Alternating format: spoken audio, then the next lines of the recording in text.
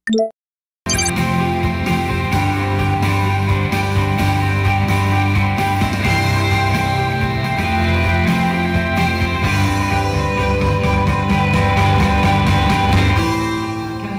in South Korea. It is a great pleasure to meet. Shall we start the video?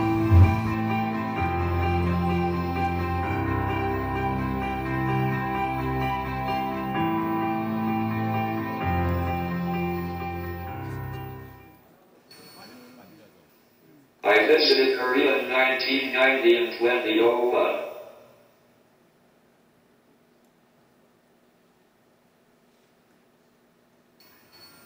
I enjoyed it. I like Korea.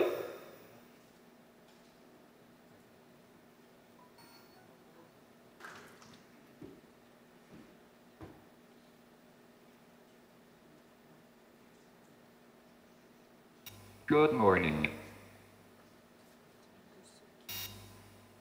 My name is Stephen Hawking, and I am very pleased to be addressing you at the 경향포럼, celebrating the 70th anniversary of the 경향 newspaper. I have visited Seoul before, and greatly enjoyed the warm hospitality of the Korean people. It is an honor to open this conference, which promises to be an exciting opportunity to discuss the future of science and technology, topics which are very close to my heart.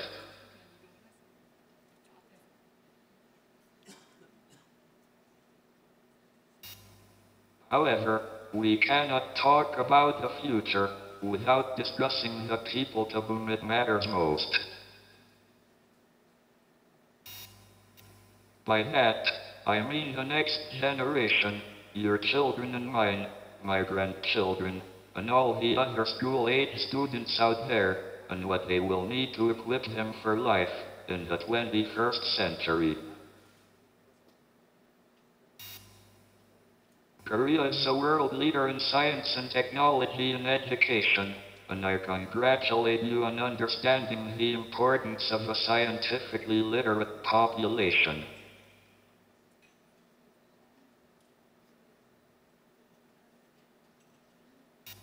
Over my lifetime, I have seen very significant changes.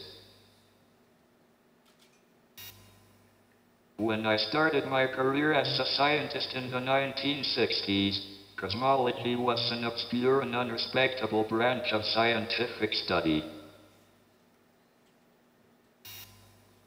Today, through theoretical work and experimental triumphs such as the Large Hadron Collider and the discovery of the Higgs boson, cosmology has opened the universe up to us.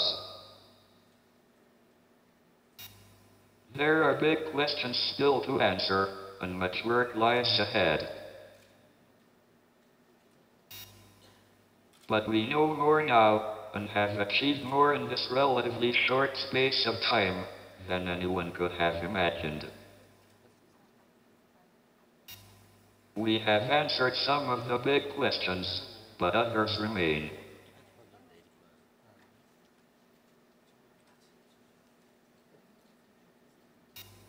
But what lies ahead for those who are young now?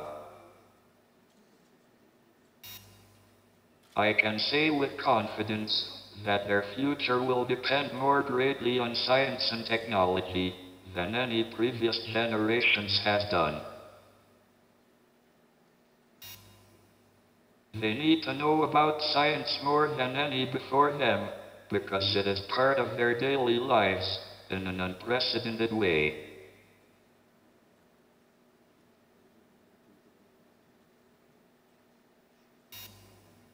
Without speculating too wildly, there are trends we can see, and emerging problems that we know must be dealt with now and into the future. Among these, I count global warming, finding space and resources for the increase in the Earth's population, extinction of other species, the need to develop renewable energy sources, the degradation of the oceans, deforestation, and epidemic diseases, just to name a few.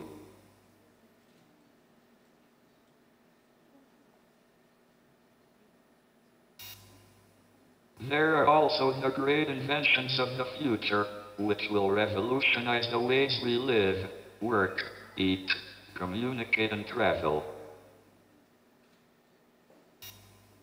There is such enormous scope for innovation in every area of life. This is exciting. We could be mining rare metals on the moon, establishing a human outpost on Mars, and finding cures and treatments for conditions which currently offer no hope. The huge questions of existence still remain unanswered. How did life begin on Earth? What is consciousness? Is there anyone out there, or are we alone in the universe? These are questions for the next generation to work on.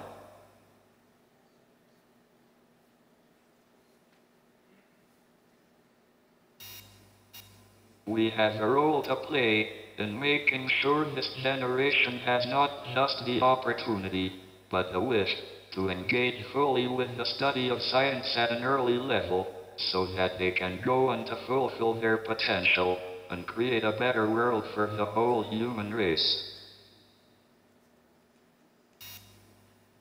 We need to take this beyond the theoretical discussion of how things should be, and take action to make sure they have the opportunity to get on board.